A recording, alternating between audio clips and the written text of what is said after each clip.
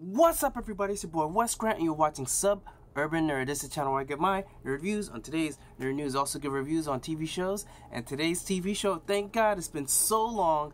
It's The Gifted, Season 2, Episode 14, called calaMity. Now, if you guys, I know it's been a long time, but pretty much in the last episode before this one, episode 13, the underground got a big blow to their, because all their head people got taken out by the inner circles and that group of with Rex and them, whatever, and blown up in a building.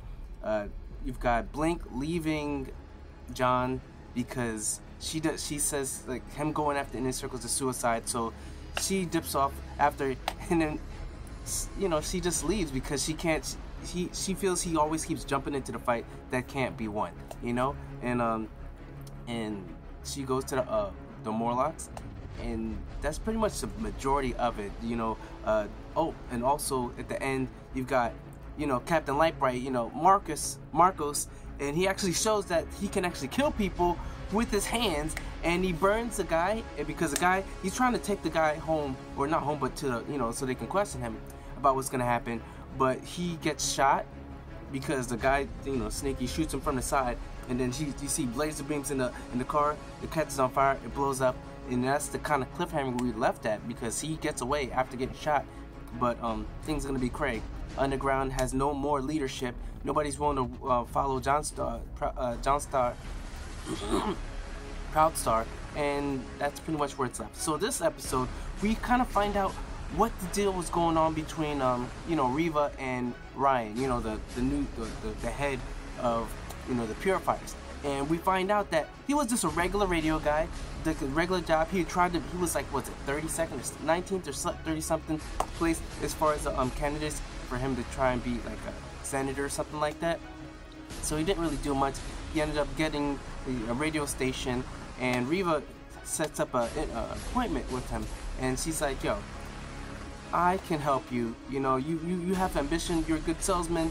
I got something for you to sell. Because, and then he was like, how you gonna help me? She was like, I have certain abilities. She's like, I ain't gonna work with no mutant. She's like, yo, shut your mouth. You know why? Because you are a salesman, and I got something for you to sell, and you're gonna want a part of this, because you've been running all this whole tailcoat of the whole mutants are bad or whatever, and it's not working out for you. So I can do something for you. So you see, that's kind of what's like 4 something, whatever years ago. So and then they jump to sort of the present, and you see Reeva meeting up with Ryan once again in front of the monument, Lincoln Memorial or something like that, in front of a monument, and she gives him an envelope, and he was like, what is this? She was like, I need this done, and he looks at it, and he's like, yo, I don't know how this is like a suicide mission. And she was like, yo, send someone, figure something out. The guy Jace, the one that, he's very ambitious, how about he something? He was like, what, how am I gonna get him? This is like a suicide mission. She was like, I don't know, promise him something. And that's what he pretty much does. Jumps to the present time, and you've got, just scratching my head. You've got, Marcos is on the couch because he's shot, he's dealing with the stuff, he's injured. Proudstar's going in. He was like, after seeing, I didn't know how I would feel, because, with when Lorna left you, I don't know how do I feel, but now I know how I feel seeing how, Blink left me. And he was like, yo, she still cares about you, bro. Just like Lorna still cares about me, she still cares about you. She just didn't want to see you get yourself hurt, That's why she left. And I'm like, all right. So you've got that.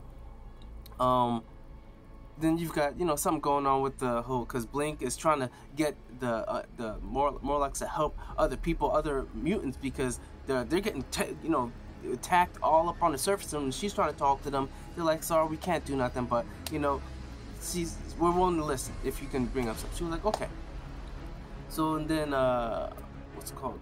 You've got Jace. Jace has Ryan goes and talks to Jace and basically gives them this mission. And this mission is pretty much, they're gonna attack the Morlocks on their own turf underground. And he was like, well, how, we don't know what powers they got. How are we gonna survive this? And he was like, I'm sure you'll figure it out. And he was like, I don't know. And that's where that promise comes in. He was like, if you do this, I promise that you will be able to go home, get revenge for your daughter, you know, your wife will be waiting for you, and you'll be head of the Sentinel Service. That's right, the Sentinel Service that kicked you out. You will be in charge of this dish.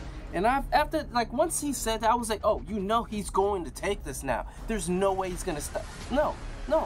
Like, how much, like, you know what? If a job fired me, and then you offer me a chance to, like, if, you know, I did like the job, and they, you know, and, like, I'm in charge of them now? Oh, you best believe I'm gonna take that so I can rub that shit in their faces. You know? It's not all about just, like, the revenge for your child, but you're getting revenge on your pride. These people dismissed you like you was nothing, and now you were their boss? Their boss, hell yeah. I'm taking that. So, he gets in there.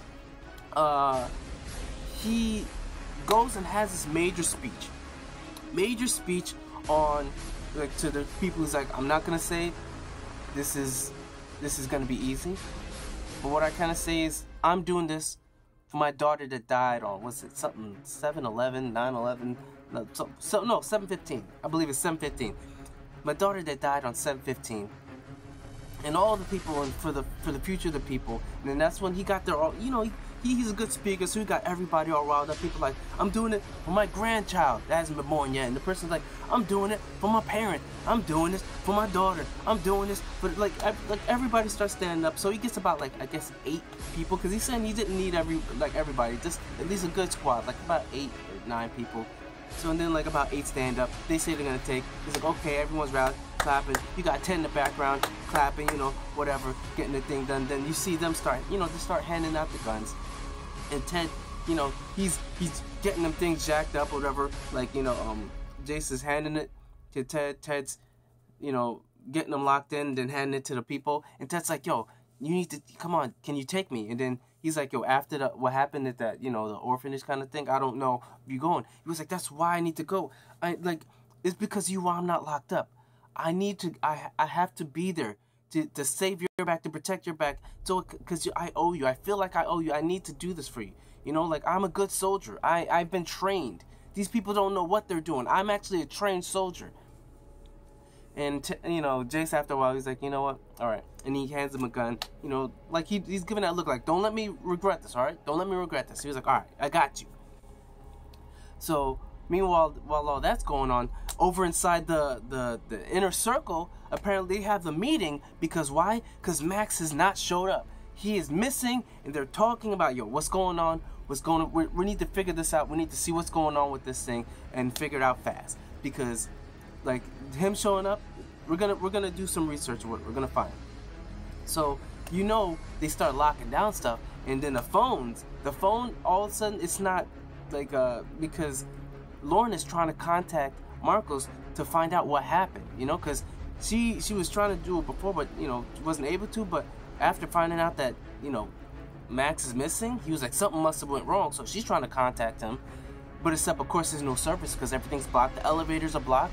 You know, Andy's like, yo, elevators. So then so Andy and Lauren is talking to Sage, and Sage's like, I'm sorry, it's out of my hands. Like, it's just locked down until we figure out what's going on. So, you know, Lauren is definitely worried because, you know, she's the reason why he ain't show up.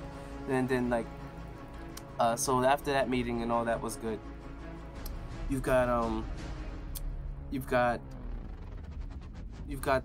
Struckers and daughter Lauren, because Lauren, after she took the serum, because, you know, also in the last episode, she was getting drawn to the inner circle by the Frost sisters and Andy. So then the father finally got her. He got her home and gave her like an injection, the stuff that he was taking to suppress his powers. And because of that, she starts having, like, fevers or whatever, and she's, like, sleeping, having these dreams. She's basically remembering all the crazy shit she's done, as far as, like, threatening the guy, throwing a blade, you know, like, cutting off the police car's top, whatever, just doing all these crazy different things. And she starts speaking in some German or whatever the grandparents were. She starts speaking in this language, and they're like, look, what's going on? And then she's like, she wakes up, and they're like, yo, are you okay? And they're like, yeah. And they're saying that, you know, like, the mom's definitely not cool with this. She's not cool with this because she was like, and the father finally, you know, confesses that there was a message inside the box, the music box, and it's got Lauren drawn to Andy, to the inner circle, and he had that feel too and all that. She was like, yo, as a family, we need to talk about this, okay? We need to, you know, this everything out open, no secrets, we need to talk about this. And they go and they talk to what's called Lauren about it, and she's like, oh, I didn't know I was speaking or whatever, but she's like, I'm okay, she's just a little weak. Meanwhile, back over at the Morlocks in the underground, that's when Jace is showing up with the other guys, and they're coming in with their weapons. They're searching the Morlocks. They have a meeting, and what's the guy's his name is Membrane, so he wipes the dirt off of stuff so he can see the reflection, do the reflection or something. And they see that there's like a squad that's in there trying to find out what's like where they are. So they send a message to, actually, sorry, the computer went out. So that's when Blink goes and calls Marcos, and then, you know, you've got John right there, and he's like, why is she calling you? So she's like, I'm sorry, I didn't know, whatever, but yo, they're down here. Jace, he's coming here. He's coming for us. We're gonna need your help. We're gonna need you guys to come and like just help us evacuate just in case of anything. They're like, all right. So they're going, they're heading down there. They tell the Vinstruckers, and Vinstruckers, they're like, yo, I don't know what we're gonna do. And that's when, what's her name, Lauren shows up, comes out of the room, and it's like, I'm going. I'm gonna do whatever I can. And they're like, what about the medicine? She's like, I don't want no medicine no more. I need to stand up because, you know, I can't run from this. There's not gonna be enough. I can't use this as a crutch. I gotta stand. I gotta be strong. I gotta, you know, just take this on head first. And then, you know, she gives that speech, and the mom and dad are kind of proud. They're kind of happy about it. So they're like, all right. So then they're heading over there. Meanwhile, they're doing what they did to Marcos and Blink before, where they get them twisted around with the walls or whatever. But Jace has got a goddamn map.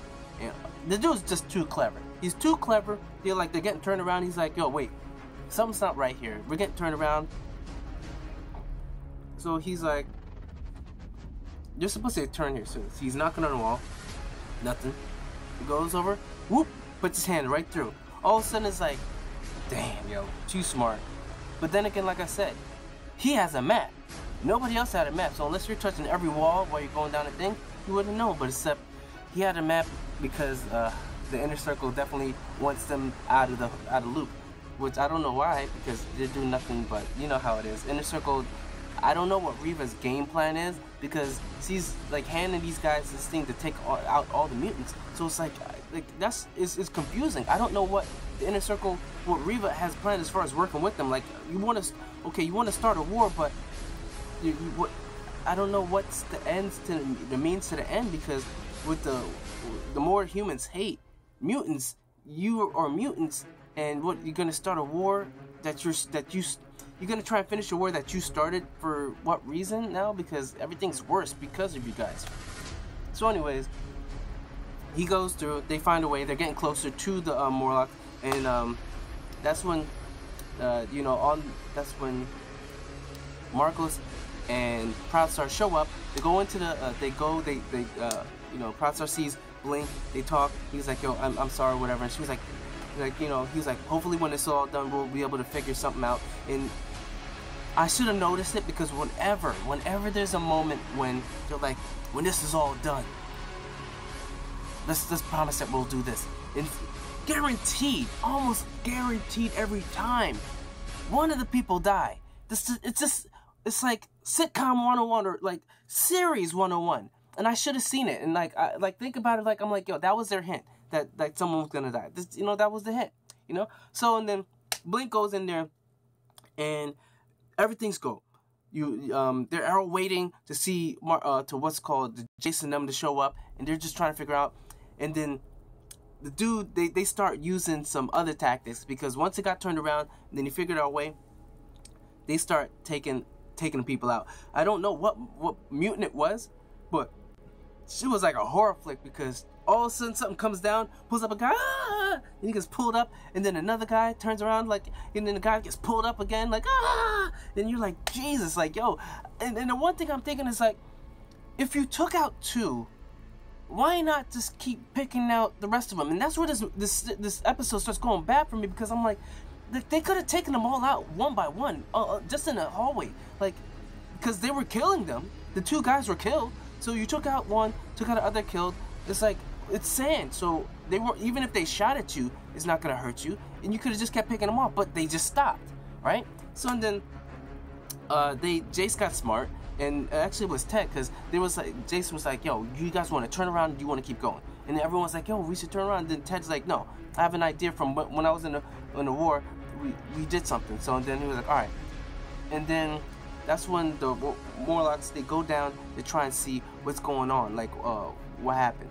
And this is why I'm like, all right, like I said, they could have just kept picking them off, but instead, because they left or whatever, and they left the 2 bodies, they go check the body, which, surprise, surprise, they're rigged. And the smoke comes out, they start getting knocked out, and the people start shooting. They were supposed to flood the tunnels, but except the guy never got to it, and he got killed, and they could hear it over the intercom.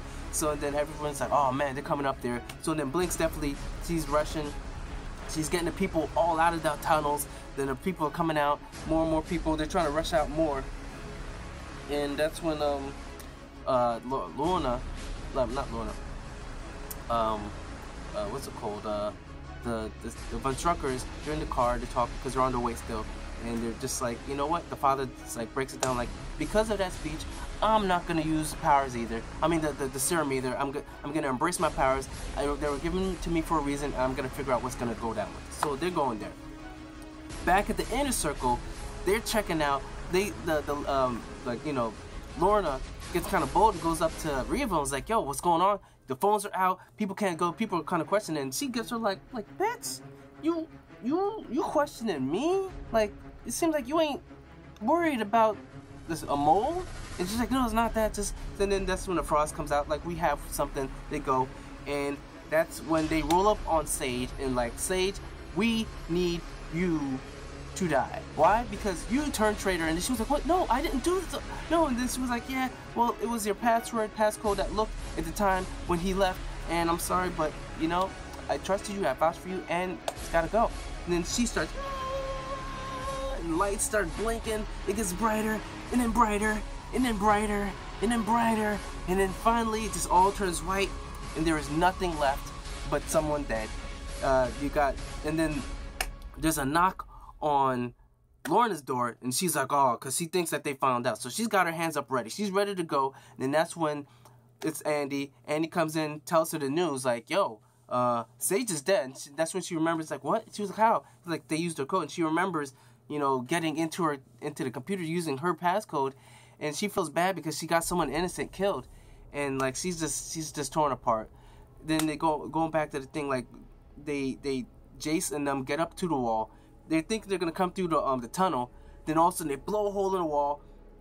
They go through. They start shooting up the place. Blink is getting all the people out. The mom and the family. They're trying to get out the people. And then the police show up. And then the mom starts shooting through the window. You know, bust through them. Starts running out. Then the Jace is shooting up the place. And the mutants are like throwing canisters and throwing all this stuff. They shooting all over. And then that's when Erg steps in front and starts taking a shot, and then one guy's like, and he takes all these shots and he goes down, and the guy's like, we got him, and then that's when Erg is like, wow, and then takes him out, and the guy goes flying and he's dead, and then then Jason's like, don't shoot him, shoot everybody else, and then there's shots being fired, and Erg's noticing nothing's hitting him. He's like, come on, you cowards, come on. And then other people are getting taken out. The dudes are trying to throw is getting shot. The sludge looking guy gets taken down. Like, everybody gets taken out, and he's calling them cowards. And in my head I'm like, why don't you just, are you not supposed to shoot anything? Are you only supposed to hurt people with your eye?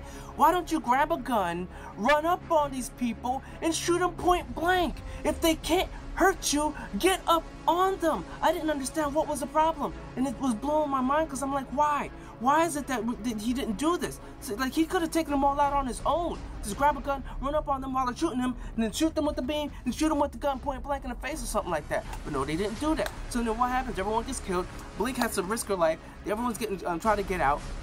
A little kid, for some reason, is still stuck there, and she gets taken and by Erg. Meanwhile, this little girl had the smuggest look on her goddamn face, and I'm like, she's looking way too happy to be in this gunfight. So then Erg wanted her to go out first, but then Blink was like, no, I gotta be the last one. And then I'm like, this is how it's gonna happen? All this time I've watched this show, Blink is open it and jump through real quick, but for some reason she opens it, lets Erg go through, and then she looks at what's her name, and then bow, gets shot, and I'm like, and I could have sworn that she can go through and it still stay open. Like, does she have to stay on one side and keep it open? She can't go through and then keep her hands open until, like, she's, like, when she was going back and forth, she was opening it and closing it pretty damn quick because you got Proudstar running after her, and bam, it closed right in front of her. So then you had this moment where she gets shot. It's looking real, like, just dramatic, right in front of Proudstar. Proudstar sees her, blood gets on his hands. He's looking, he's like, damn. And then that's when, you know, Jace, he notices, like, there was kids here, there was like a doll, whatever, and he sort of feels bad, but he did what he was supposed to do.